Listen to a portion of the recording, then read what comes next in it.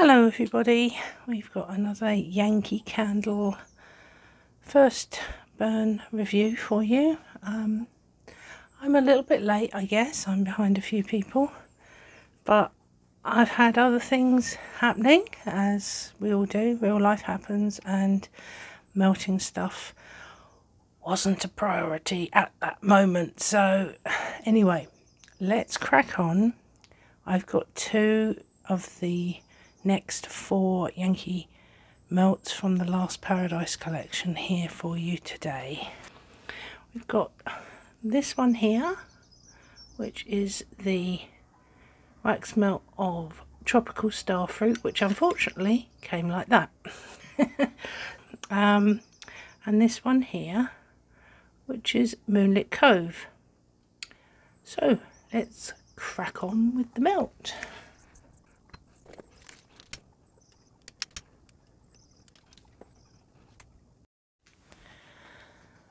Well, I've been melting this for a couple of hours now.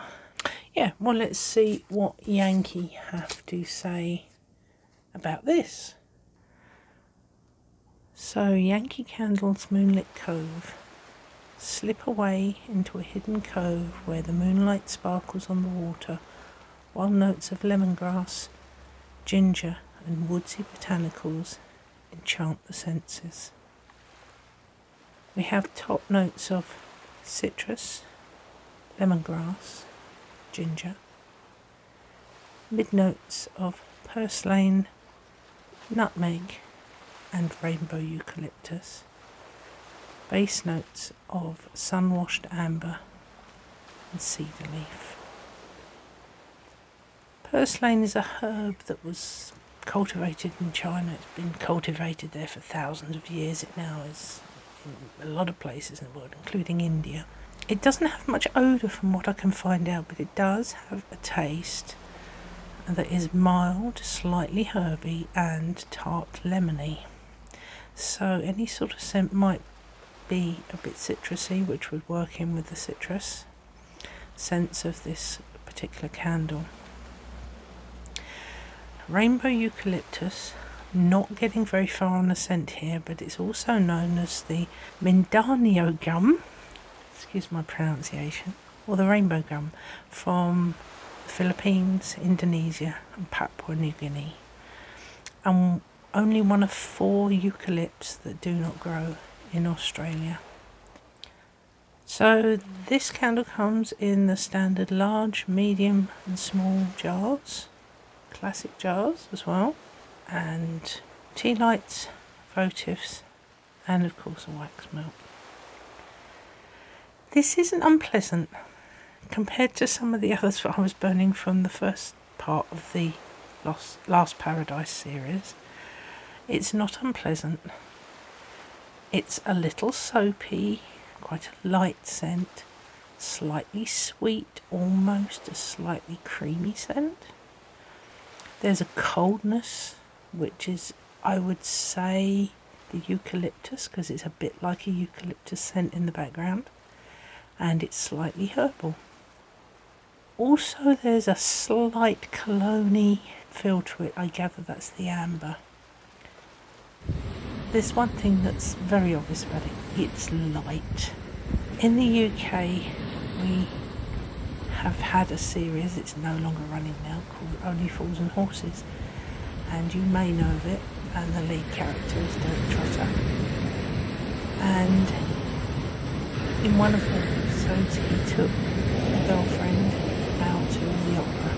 They didn't like the opera very much, and she turned to Del and said, "It just don't get going, Del." And that's exactly what I think about this scent. It just don't get going.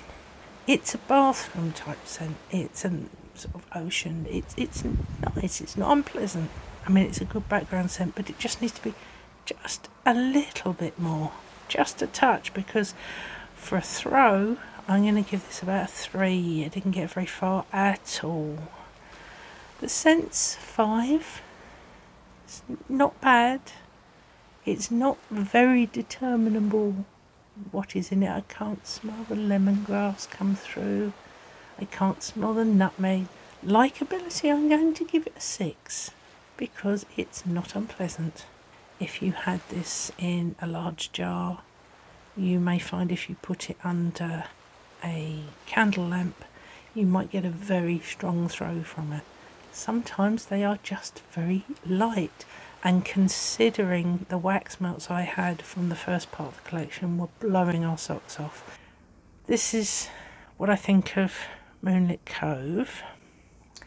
Next we'll get on and melt Tropical Starfruit.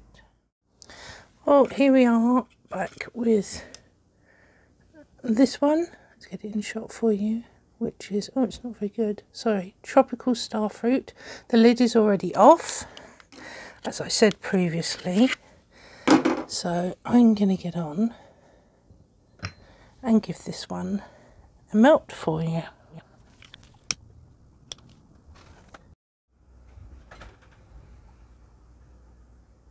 Well, I've finished melting the Yankee Candle Tropical Starfruit now.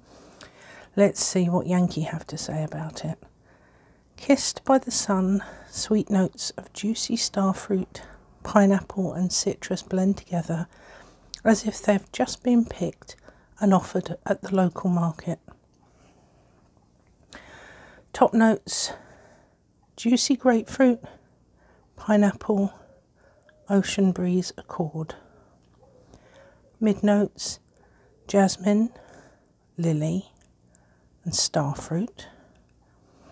And base notes of vanilla, agave and plum. So these come in the scent ways of large jar, medium jar, small jar, tea lights, votives, and of course the wax melt. Well, I can tell you this, I got virtually no throw from it. It did not make it downstairs, and I was downstairs for probably a couple of hours. It's not overly strong. It's very fruity. Himself described it as tinned fruit in the juice it used to come in, with what we had in this country called dream topping, which was a powdered milk based sweet topping, probably something a bit like Cool Whip, but I've never had Cool Whip, so it's probably very similar. You'd have that as a dessert, and it was that smell. There was the sweetness and the fruitiness. I mean, both of us actually could smell peach and apricot, which was very strange because neither of those are in the scent list. The sweetness, of course, is the base, which is the vanilla and agave, which are sweet, and the plum, a nice ripe plum, is very sweet as well. Jasmine, lily and starfruit, well, that's where you've got a slight bit of floral in there. It's still more fruity than it is anything else. Couldn't determine the juicy grapefruit or pineapple, to be fair. It smelt like fruit, and seriously it smelt like sort of an apricot peachy smell. As I say, the scent throw, oh, I suppose we have to go for about a 3 to 4, maybe a 3, I think, for it. The likability of the scent, I suppose about 4 again.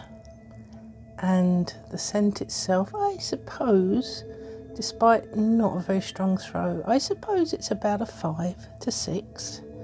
It's not bad as a scent, not my most favourite, but it's fruity more than floral. Both of them, for me, were very weak. I think overall I prefer the Moonlit Cove. Yeah, I think Moonlit Cove is probably my favourite. They're not scents that I'm going to rush out and buy. And whilst I like fruity scents, it wasn't quite the fruit scent that I really liked. The video that I'll link at the end of this video will be the one about candle lamps. And embedded in that, I actually did a review of Yankee Candle's Grilled Vanilla Peaches, which I absolutely, for me, that is a scent I love. It wasn't too sweet, it wasn't too sharp, it was just nice. A scent that I could just, it's a scent I really like, and I bought, I think, 3 or 4 of those. Really liked it. Next time I will be reviewing Cliffside Sunrise and Exotic Acai Bowl, and we shall see what those are like. But until then, I hope you enjoyed this video. Give me the old thumbs up. If you are new here, do please subscribe, and I will see you again soon. Take care and stay safe.